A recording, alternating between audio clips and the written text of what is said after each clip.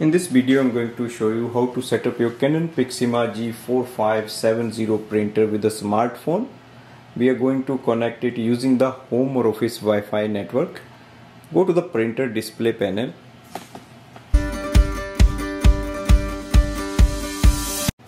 Click on the home button. Scroll down. Click on the settings, LAN settings, Wi-Fi setup. Select the first option, easy wireless connect. Yes. Go to your smartphone. You can use iPhone or Android phone for the setup. Download the Canon Print app from the App Store. In this app we have to add the printer, so click on the add switch, register printer. If printer cannot be found,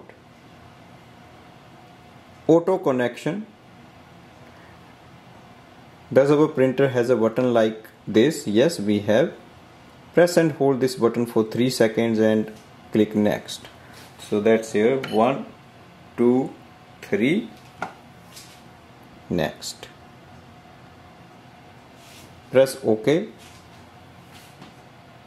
Printer wants to join the Wi-Fi network 4070. Yes.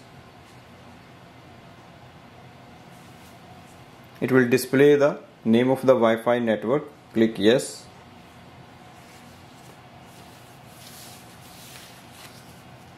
Printer is installed. Close this window.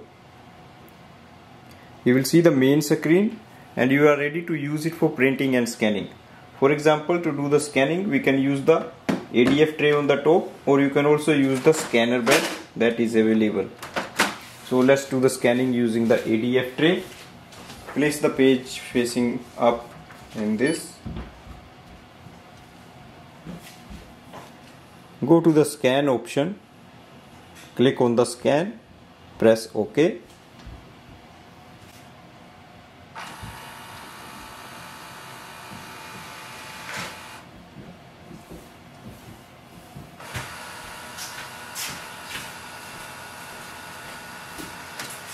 Scan is transferred.